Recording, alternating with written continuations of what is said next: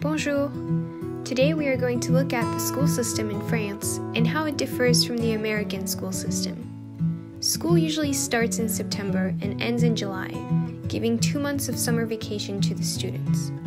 However, they often get 2 to 3 weeks off in December and in April, which is a little more than what most students get here. The school system is similar until students reach 16 years old and they are able to choose whether they want to continue with general studies or go to a specific trade school for jobs such as becoming a cook or a hairdresser. If they choose to continue studying, they have to prepare to pass the baccalauréat, which is a test that allows you to move on to college.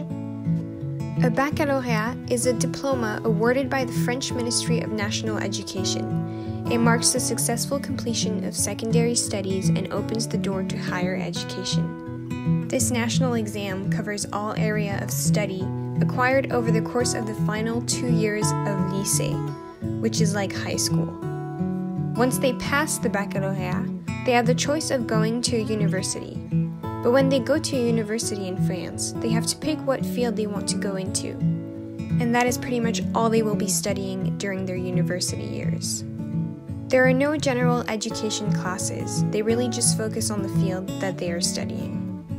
Public French universities are free, but the campuses are nowhere near as nice as the universities in America, and there are much less choices.